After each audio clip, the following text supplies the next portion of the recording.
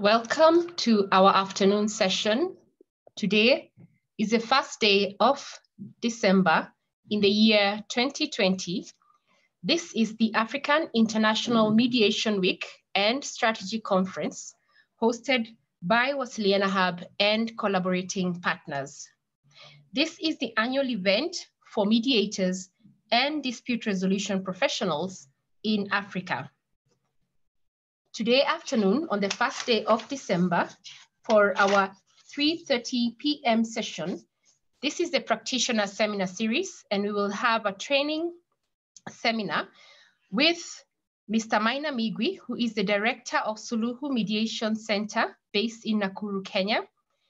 And the topic of discussion today is on good practices in the provision of mediation services via online platforms. Welcome to this session.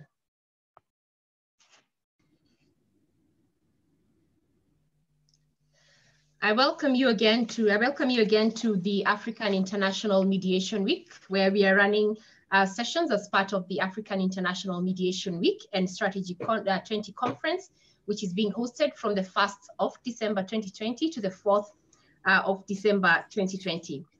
Today is on the first day of December in the year 2020, and we are at our 3:30 p.m. afternoon session. And our facilitator for this session is Mr. Maina Migwi, who is the director at Suluhu Mediation Center in Nakuru in Kenya. The topic that Mr. Maina Migwi will take us through today is on good practices in the provision of mediation services via online platforms. Mr. Migwi, good afternoon to you. Good afternoon, yes, and it's nice being here. Yeah, wonderful, and it's also a delight. Thank you very much for joining us, and you may kindly proceed with your presentation. Okay, thank you very much. Let me share my screen so that then you can confirm to me that you can see my screen. Yes, thank you. We can see your screen. You'll kindly enlarge the presentation. Yes, yes. All right. We can see. Yes. Yes, thank you very much, Mr. Migwi. Yes, we can be able to see your screen well. All right, thank you very much, Wangari. And also thank you to those who've been able to join us this afternoon as we go about this presentation on best practices in online mediation. So maybe just to start off, I'd like to introduce Suluhu Mediation Center. And that Suluhu Mediation Center, we have a number of services that we carry out. We do online mediations, and we also do online mediation training. And in online mediation training, we have the facilitator-led training or the virtual training where we do what we do normally, but online. But this particular afternoon, we are here to discuss online mediation best practices. So of course, for us to be able to do online mediations, we need to be well equipped. And for one to do, we have a number of tools which you'll require. For instance, you'll require computers or laptops or tablets. And then you also need to have a software which you'll be comfortable with. We have a number of different softwares. Like for instance, in this particular meet, we are using Zoom. We also have others which people will prefer for various reasons. And when we have the required computers or laptops, then you also need to have a good internet connectivity. And before one runs a mediation session, then they would need to do trial runs prior to the session, so that then when the session kicks off, you're in a position to kick off. Your clients too also need to have done the trial runs. So this means that all of you will need to log in a few minutes prior to the appointed time, so that then you can be able to do trial runs to ensure that your videos and also your mics are in good working order.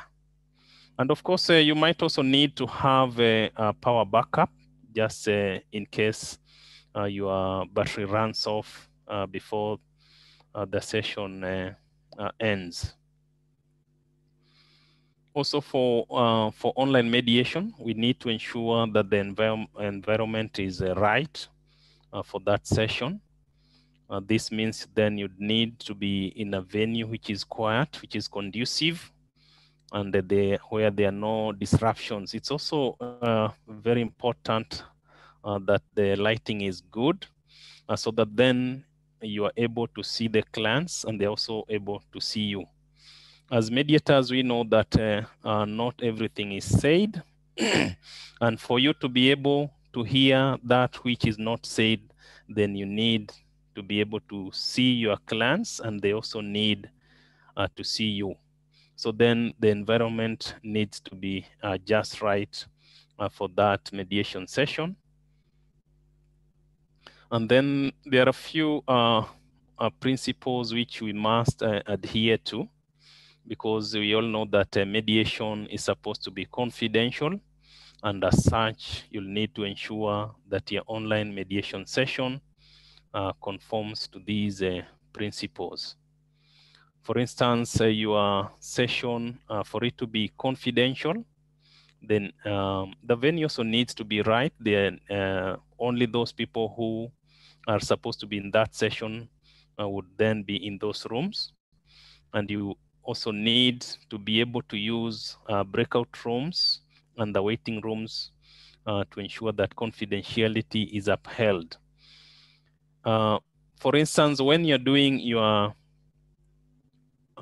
private sessions or the caucuses, then you would need to use breakout rooms so that then you can be able to create a virtual room where one party or one group can wait. Sometimes the mediation could be between two groups.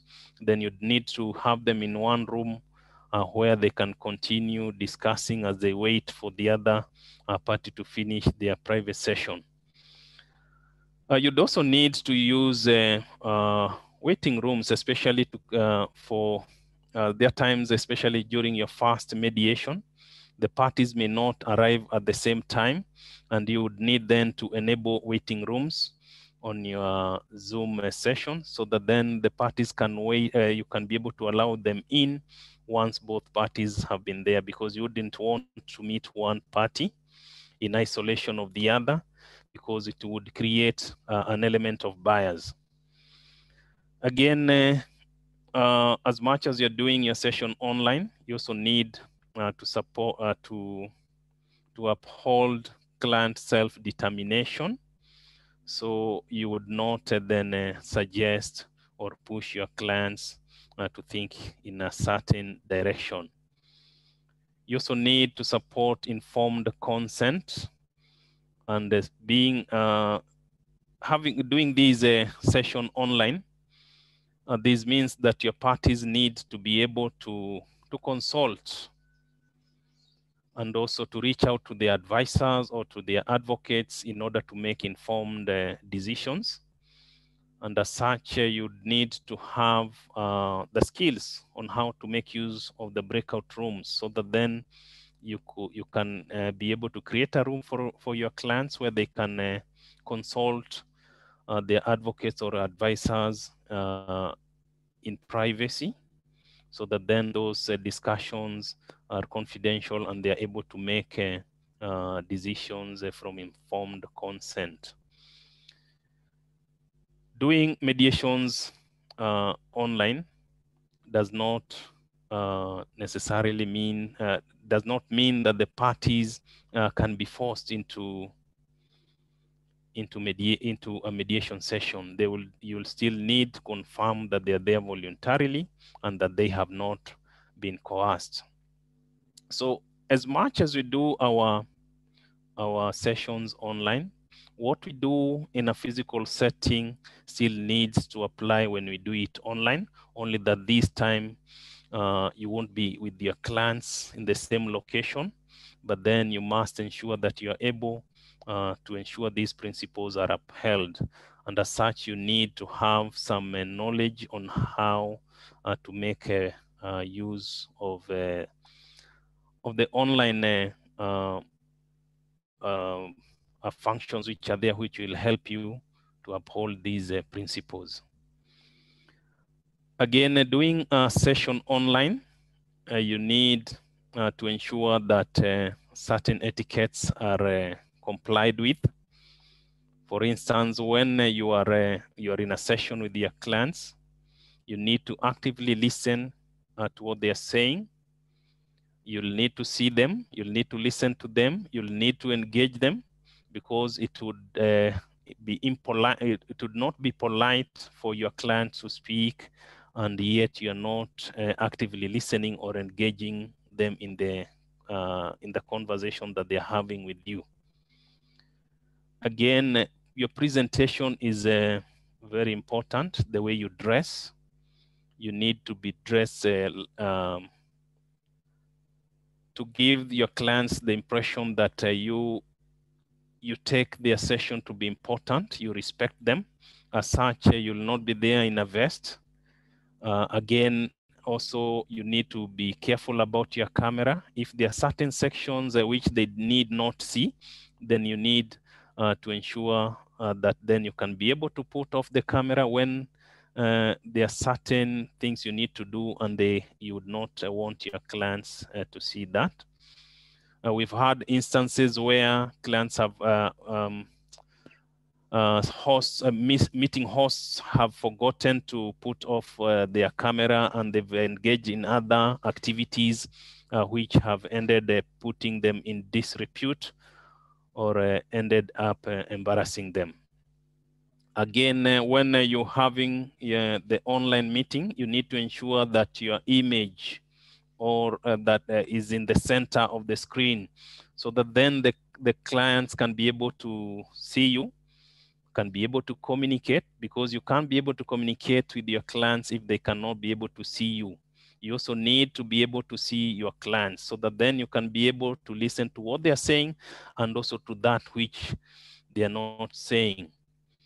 Then as part of your house, you also need to ensure that you do housekeeping, especially at the beginning, so that then you can agree with your clients that they need to have their phones silent or off, including yourself. You might also want to handle other housekeeping issues, such as what should happen when the internet may be unstable and your clients may fall off, or yourself. You can agree on what to do in such instances. Like, for instance, you could share your number, so that then they can call you when they fall off.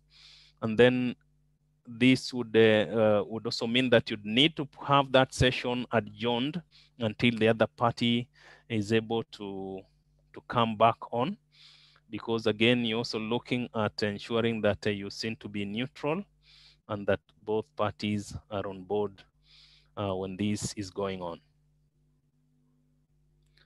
So that is it with the online mediation. I don't know if we have a chance to take questions. I'm seeing we are only 4 of us. If there are any questions, then Wangari will tell us if we have time to take questions. Hello, everybody. Thank you, Mr. Migwi. Yes, thank you too, Wangari. Yes, for your presentation. I hear Edwin Apacha has probably a comment or a remark. He may put it, and then we can close the session. Edwin Apacha. Thank you, Wangari, yes, and hi. Hello, very well. This question is to Mr. Migwi. Yes, please. Yes, go ahead. ODR is a relatively new dimension as far as conducting online meetings or mediations is concerned. However, I would just like you maybe to mention or point out how to go about, in light of having parties that are probably not conversant with handling online mediations. Probably they don't have access to a computer, or they don't have access to internet. And furthermore, they do not have the knowledge on how to go about participating in such a forum. Thank you. Okay, thank you, Edwin, for that question. Yes, we do have clients who may not have the expertise. Maybe they could be elderly, or maybe they have not interacted with online issues before. And just like in a physical setting or mediation, these people normally will have their advisors or people who support them through these sessions. So they could be advocates, they could be their personal advisors, and their personal advisors could then be able to support them. Like for instance, today I had a session where there was an elderly couple, and they had to go to their lawyer's office, and the lawyer helped them to participate in that session by providing the equipment. So yes, if they are not able to, they can be supported. Sometimes you may also have clients who have limited knowledge, and you can give them some tutorials at the beginning, like what to do when they need to log in, or what to do during the response, during the session, so they can be able to participate with guidance and support.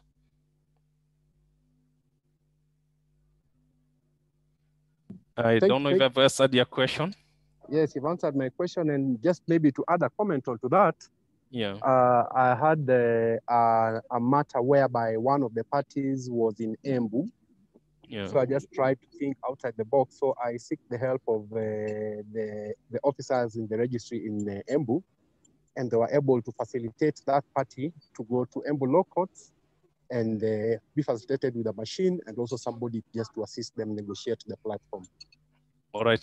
Thank you very much. And Wangari, are you there? Yes, I am here. I see a raised hand by Pauline Wahinya. We could take that as the closing question or inquiry. Pauline Wahinya, I see a raised hand. Pauline Wahinya? Okay. Pauline, are you there? Thank you very much. Yeah, Wangari. Yes, thank you, Wangari. My question is to make way, and my concerns are, had you done online or Zoom meeting before COVID, or you just started during the COVID? And then what is your experience? Because as much as we know in this country, most of the area, rural areas, they are not covered by internet. There are still challenges. Are we talking only with the people who are in towns? Because those are the people who understand, and how do we deal with this? And just your experience. Thank you so much, Pauline. Matters Online, actually, that's what when we set up in 2016, we started off doing our training and also our mediation sessions online. But then the uptake was not very good. People were hesitant to do things online. So we have an experience since 2016 of doing mediations and mediation training online. Of course, yes, it's not only limited here in towns where people use internet. I think it has really spread because quite a number of people have smartphones. And with smartphones, then they can be able to do sessions online. And we've also had instances where network has not been good, but apparently, I don't know why network is not good, but then people are able to do things on WhatsApp. So I've also had situations where clients could not be able to handle Zoom, and we did the sessions via WhatsApp. So I think it's also for us to be innovative. Sometimes when you're not in a position to be able to guide your clients, you can look for other tools which you can use, not necessarily a Zoom. I think the phone is everywhere in every corner of this country. Pauline, I don't know if I've answered your question. Yes, thank you. Thank you. At least we'll see now. You know, we are just starting embracing technology. So yes, and also train our people. Yes, and also just for information, we have an online facilitation course which we run, It's done online, and it teaches people skills that they can use online to do their meetings and also their mediations online. Over to you, Wangari. Thank you. You're most welcome. Thank you very much, Mr. Maina Migwi. We are in the session on the trainings practitioner seminar series, and we have Mr. Maina Migwi, who is the director of Suluhu Mediation Center in Nakuru, and he has been taking us through good practices on online dispute resolution and when you're using the platforms. So Mr. Maina, we'll kindly request if you can tell us a bit, we are closing the session in the next 5 minutes. We'd kindly request if you can tell us a bit more about the program that you run for online for training, specifically in this area, just before we get to closing. Thank you. Thank you so much, Wangari. Yes, we've been doing online mediation training since 2016.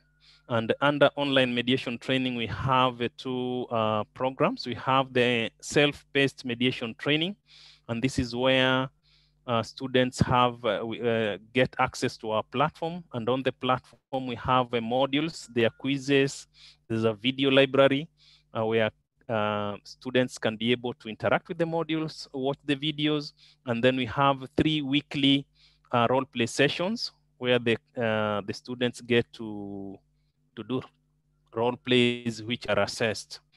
And then we also have the virtual training where we do it like the normal classroom, only that it's done virtually. We have presentations, and then we also do the role plays online. We also have a program for practicing mediators where they can be able to schedule a session, they can be able to do a role play, and they can be able to be assessed, and they can be able to see what areas they need to improve. And also for those who've not practiced for quite some time, we have the skill gap training, which we do online. Yes, so that's our online training. Thank you so much, Wangari. Back to you. Yeah. So yeah, thank you for that briefing on with regard to the online training that you provide. And so that means that if you have any of the peers who either need to upgrade on their skills or they would like to be able to know more, then they can be able to get in touch with you. So once again, we thank Mr. Maina Migwi of the director at Suluhu Mediation Center for his presentation to us. This is part of the practitioner seminar series where we have practitioners who are giving us insights and in areas either they have expertise or areas where they have experience, and we are grateful. So this is a closing session of the practitioner seminar series today. Tomorrow we have one more. So earlier in the day we had Mr. William Agan, who took us through the intellectual property model clauses that can be used, that are for IP protection and that relate to mediation. We also had Madam Tabitha Rutere, who's the Executive Director of Covenant Mediators and Counseling Center in Nakuru, who took us through psychological counseling in the provision of mediation services. And we also had Christine Kipsang, who is Court Annex Mediator and the Vice Chairperson at the Mombasa branch of the Law Society of Kenya. And now we are concluding with Mr. Maina Migwi in the segment of online dispute resolution. We'd like to thank you for joining us. Allow me to kindly highlight the sessions that are coming up, and we invite mediators to these sessions. We have our next session at 4:30 p.m. So please go and take a water break, and the session runs until 5:30 p.m. It will be 1 hour. This is a session with Mediators Beyond Borders International, USA. And you'll be delighted to know that Lisa Rose, who will be taking us through the session, she's actually in this particular session we are in, and I will request that I can invite her in just a few minutes after I'm done with this to just say hello to us, and as we prepare to join in with her for the next session at 4:30 p.m. So Mediators Beyond Borders is an international organization. We'll learn more about their work internationally and also their work in Kenya, and also how mediators can become members. And she will be joined in that discussion by Dorina Prech, who is the co-team leader for the Mediation Beyond Borders International Kenya team. The next session after that will be at 6 p.m. And this will be hosted with the Karuna Center for Peacebuilding USA. And we will be taken through by Professor Wendy Lucas Woods on the MBBI democracy, politics and conflict engagement, conflict literacy. And this is as we start looking at how to prepare mediators for the elections that are coming up so that we can have mediators who are prepared. In this session, we expect the IEBC, the Independent and Elections and Boundaries Commission Kenya, and also the National Cohesion and Integration Commission Kenya. And also we'll have practitioners in the session. Key highlight for today is 8 p.m. today when we have our opening ceremony. And in our opening ceremony, we will be hosting the Canada Civil Resolution Tribunal for British Columbia, which is actually one of the world's first online tribunals that operates 24 hours a day, 7 days a week. And I believe that that session actually goes very well in sync with the one we've had right now. Our chief guest for our opening ceremony is Reverend Professor Peter Gishure, who is the Director of Graduate Studies, School of Graduate Studies, and also the Academic Linkages Coordinator acting at Catholic University of Eastern Africa. And the session will be moderated by Alex Nyinge. During the closing ceremony, we will also have the chairperson of the Nairobi branch of the Law Society of Kenya. And we'll also have ODR Africa, which is based in Nigeria, represented, together with our peer mediators who will also be making contributions. And also we'll have Mediate BC, which is also based in Canada. So we're looking forward to quite an active the rest of the afternoon. And I wish to thank you all for joining us. So allow me, Lisa Rose, are you able to say hello? And then we will be able to catch you in the next session. Lisa Rose? Of course, I'll say a quick hello. I'm from the United States, but I live in Ireland. So I kind of consider myself more Irish than American, I have to say, after so many years here. We're delighted to be presenting to your group this afternoon. Dorina, I hope, alongside the Mediator Beyond Borders work that she and I both do in Kenya, you'll find the work she does with other organizations of interest. And I hope there are collaborative opportunities for Mediators Beyond Borders with some of you, and that you find our work interesting. And we'll tell you all about it shortly. My mediation background is in conflict and politics with young people mostly. I also work with policing and with political actors. So I've been in Northern Ireland since 1993. And so it was before, when our conflict was still ongoing. So it was pre-peace agreement. So I've worked in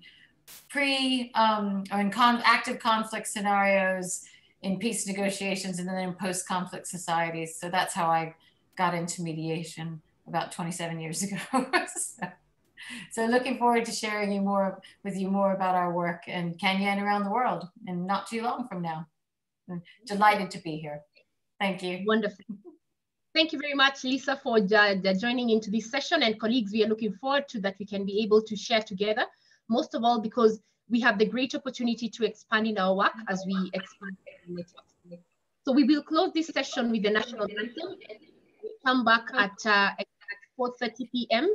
4:30 p.m. we will now have the session where we will be able to learn more from Lisa Rose and John Rich, who is a Kenyan and actually was awarded as the Peacemaker of the Year in 2019. So we'll learn more on that.